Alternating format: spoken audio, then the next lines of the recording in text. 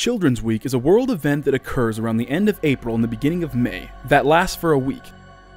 There are a total of 7 achievements for this event, 6 of which are required for the Children, which rewards the player with the title Patron and also counts towards the completion of What a Long Strange Trip It's Been.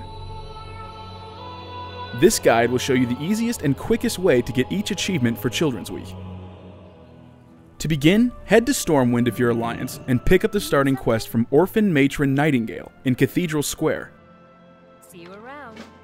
If you're Horde, head to Orgrimmar and pick up the quest from Orphan Matron Battle Whale in the Valley of Honor. These quests give you an orphan whistle that you must use to summon your orphan. For the first achievement, Aw, Isn't It Cute?, you will need to complete one of the orphan quest lines during the week that your faction offers.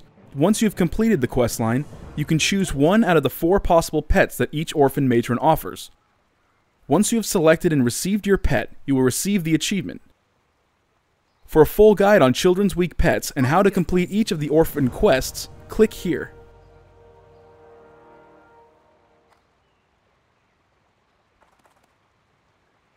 Now that you have the whistle, summon your orphan and simply use your Hearthstone to receive the achievement Home Alone.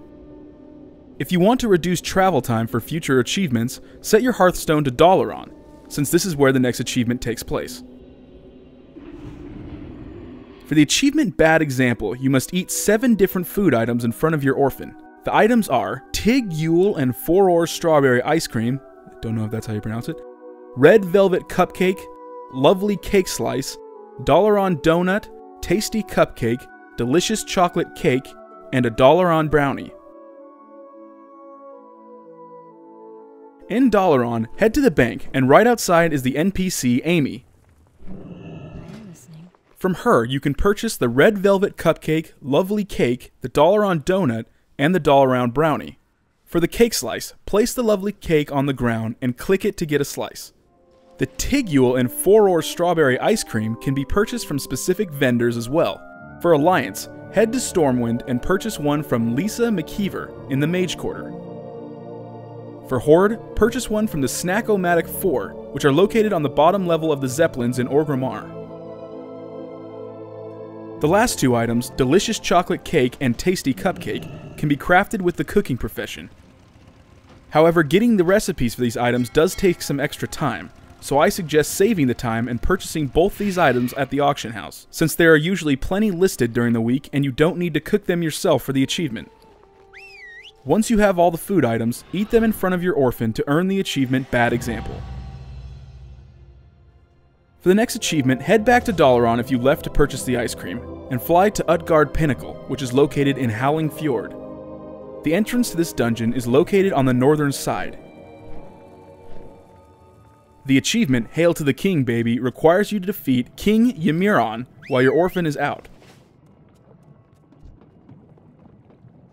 This achievement can be completed on any dungeon difficulty.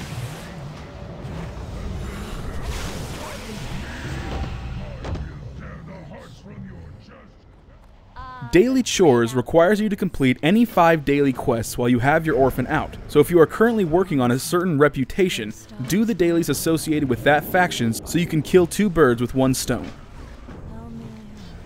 You do not need to have your orphan out while you work on the dailies.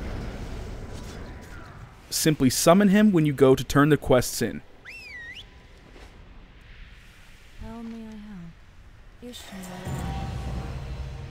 The last achievement for Children's Week is the one that causes the most problems for PvE players and tends to piss off every PvP player. To get School of Hard Knocks, you must complete 4 different objectives in these 4 PvP battlegrounds.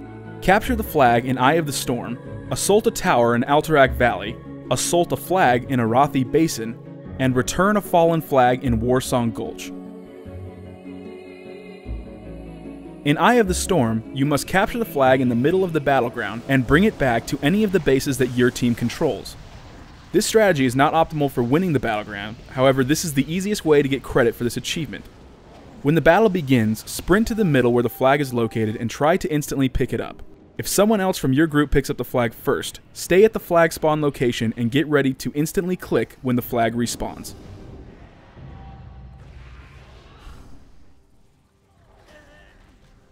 In Arathi Basin, you must wait until the opposing team captures one of the locations in order to assault their flag.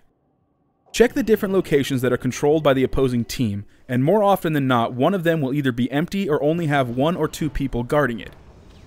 Kill the players and right-click the flag to complete the assault.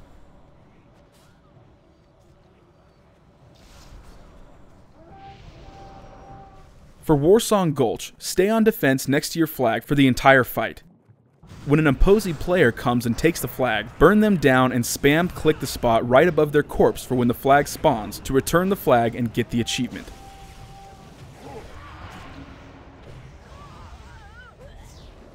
If someone returns the flag before you, stay in the base and repeat as necessary. For Alterac Valley, hop on your mount as soon as the fight begins and head towards the opposing team's towers. There are buffs that some players can use to make your mount quicker, so use these buffs if you can. Check where your location is in relation to the other players on your team to determine which tower to head straight for. If you are one of the leaders of the pack, head to any of the first 3 towers and click on the flag to begin your assault. If you are behind the leaders of the pack, head all the way to the back of the opposing faction's base, where there are 2 towers you can capture. Make sure that you have your orphan summoned, and make sure that your orphan is also standing right next to you when you begin your assault, because it is possible that you will not get credit for the achievement if you begin the assault while your orphan is not there.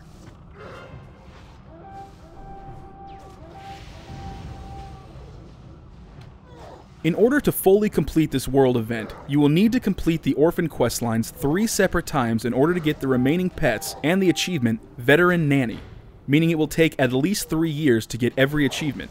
However, if you follow this guide, you will have received every achievement necessary for the children, and what a long strange trip it's been. Thanks for watching. If this video was helpful, leave a like or a comment, and be sure to subscribe to my channel for future World of Warcraft guides.